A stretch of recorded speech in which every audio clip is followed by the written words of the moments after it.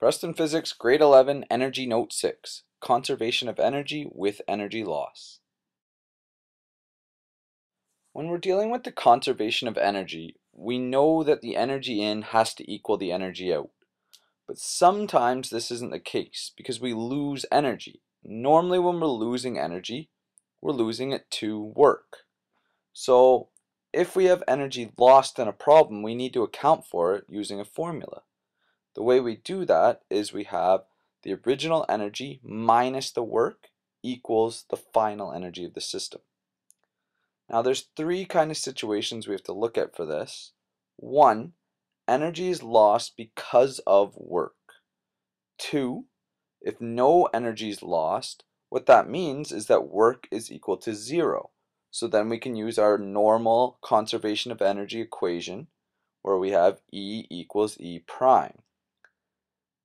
Finally, when we're looking at this, energy is usually lost due to a force such as friction.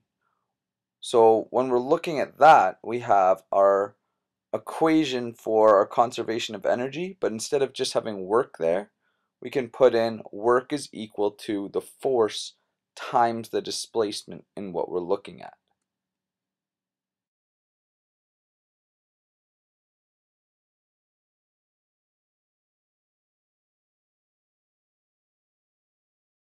Looking at the two examples at the bottom of the page, first we have the block moving down the ramp.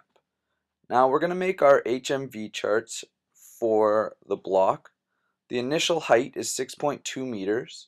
The mass in both cases is 2.4 kilograms. And the initial velocity is 0 meters per second. We know the final height is going to be 0 meters. So when we create our energy equation, we know initially we're not going to have any kinetic energy, and final, we're not going to have any gravitational potential. But we also have work that we need to account for in this equation. So we use energy minus work equals E prime. We have mgh at the start and 1/2 mv squared at the end.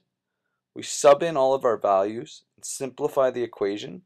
We end up getting V is equal to the square root of 78.2, and then V is equal to 8.84 meters per second.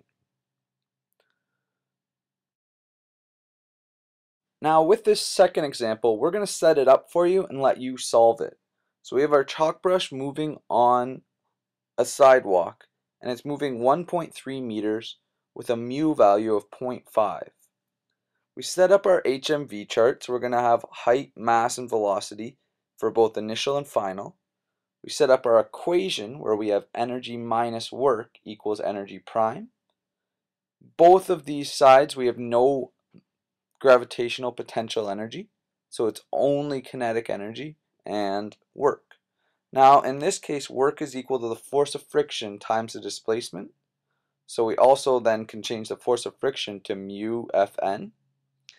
And you can kind of notice in this equation that we have our Fn is equal to Fg. So we know that our force of friction is equal to mu mg. We'll finish that example in class. The questions associated with this note are 22 to 28 in your yellow duotangs.